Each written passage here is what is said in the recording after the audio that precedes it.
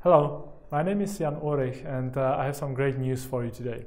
We've successfully released Manta 3.24 and there are lots of new things and changes that I would like to share with you.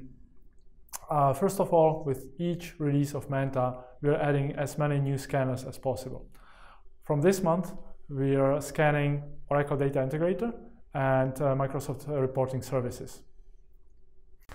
With our new scanner for ER Studio, we're actually expanding our coverage of data modeling tools realm, which is a huge area of extremely useful information for both data governance and also business lineage. But really, the biggest thing is covering the lineage through traditional programming languages. There are so many interfaces and APIs implemented in Java.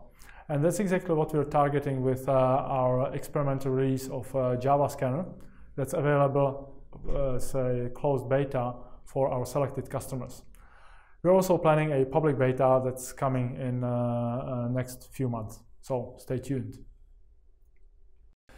In the data governance area, we're already covering many of the solutions, including Informatica Enterprise Data Catalog, Informatica Metadata Manager, IBM Governance Catalog, Top Quadrant, and Collibra.